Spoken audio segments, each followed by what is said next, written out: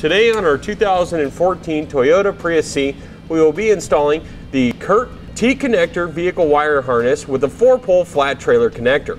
Part number C56275. And when you're ready to use your 4-pole, we'll go ahead and slide it down. I think you're ready to close up your hatch and plug up your wiring. First thing we'll need to do in installing our Curt wiring harness is going to be to open up the passenger rear door and locate the kick panel below the passenger seat, which is going to be this plastic piece here. This is going to be the cover that's going to go over the top of the battery. Locate the 2 fasteners, one located here and one located here. Press in on the center to release and disengage the connectors. Then we'll guide it out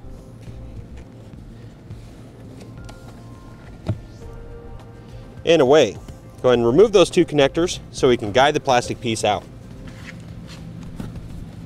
Go ahead and pull out from the back side and push forward. You'll see that it disengages those 2 there, and then we can remove it. We'll go ahead and set this off to the side so we can continue with the installation. Now with the cover removed from the back passenger seat, we'll now disconnect the negative terminal on our battery. Go ahead and take a 10mm socket, loosen that up to where we're able to remove it. Sliding it up off to the side. Now with the battery disconnected, we'll go ahead and open up the rear of the vehicle. Go ahead and remove all the floor coverings.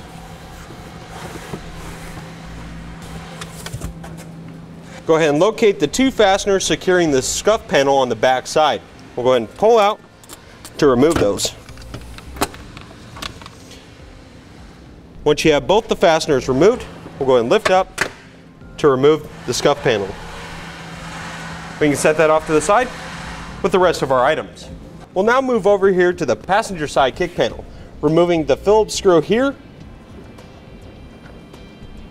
and the 2 bolts down here at the bottom.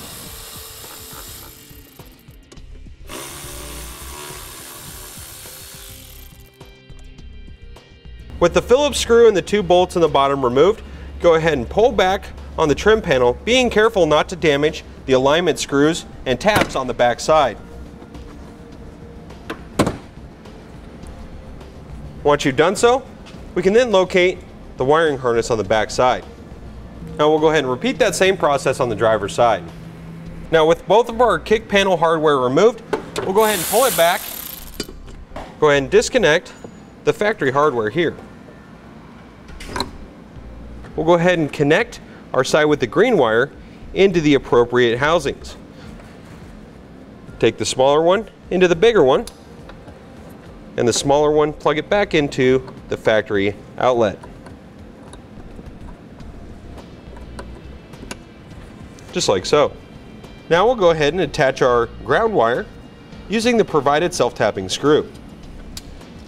Find a good place on the inside here that's going to be out of the way of other wires.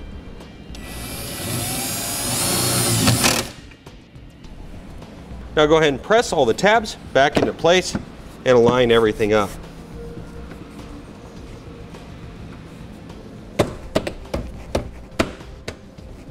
Now we'll go ahead and unravel the yellow wire and run it up into the driver's side, repeating the same process with the connections.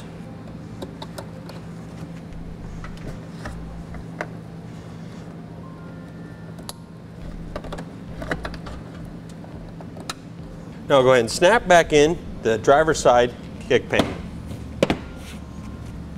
Now we'll go ahead and clean and prep an area on the inside of the kick panel or a place that's out of the way to adhere our converter box. Go ahead and take your double-sided tape, placing it on the back of it.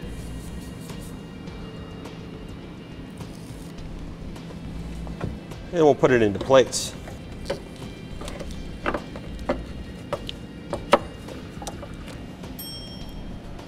Now we'll go ahead and route our power wire up to the battery that we've disconnected, making sure that we stay clear of any kind of pinch point on the inside of the paneling.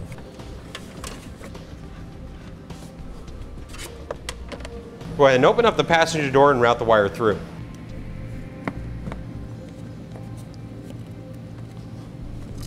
We'll go ahead and disconnect the positive side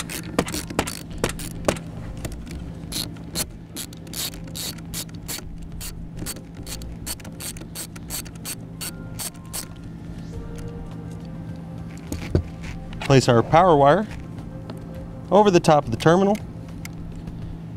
and then thread it back in.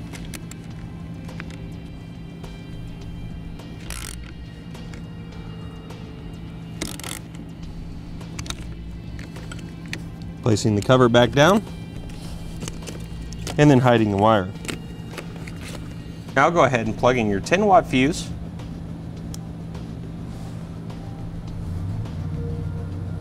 Placing the cover over the top, and then we'll take a zip tie and wrap it around it just to make sure it stays secure. Now we'll go ahead and reattach all of our side panels.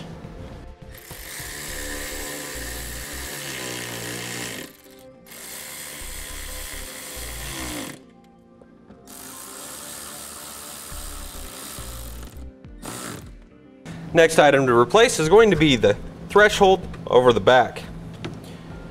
Making sure that we have our 4-pole down towards the center and our wires not in the way of the clips that are going to snap into place.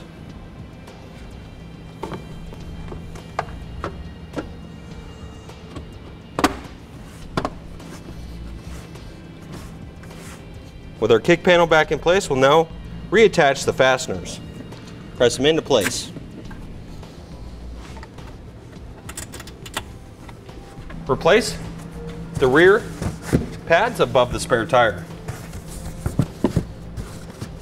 and the floor mats.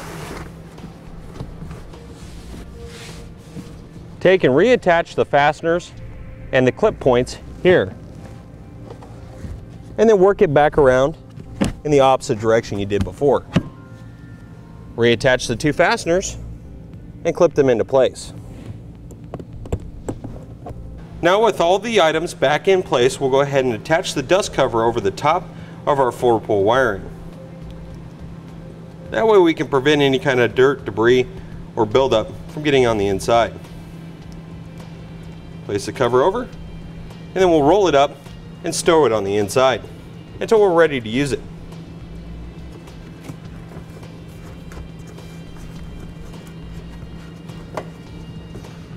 Now we'll go ahead and attach our ground, and then we'll test out our wires. Our brown wire is going to be our running lights.